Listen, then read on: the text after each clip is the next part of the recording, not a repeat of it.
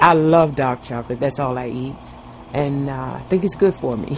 Deborah Bartley believes what science has already suggested. Dark chocolate does have some health benefits. I'm relaxed, it calms my cravings, and I just feel wonderful when I get it.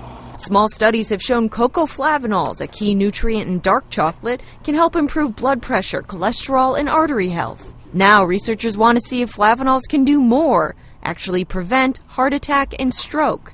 They've created a highly concentrated pill, a dark chocolate vitamin of sorts. The amount of chocolate that it would take in order to have this amount of cocoa flavanols would be more than 10 times the amount that people would ordinarily eat. Dr. Joanne Manson is leading the large chocolate study that will ask some 18,000 participants in the U.S. to take 2 of these pills or fake ones each day for 4 years. So this capsule of cocoa flavanols will avoid having the calories and the sugar and the saturated fat found in chocolate. Meaning it won't be as fun as eating a bunch of chocolate, which is why this shop isn't worried about competition.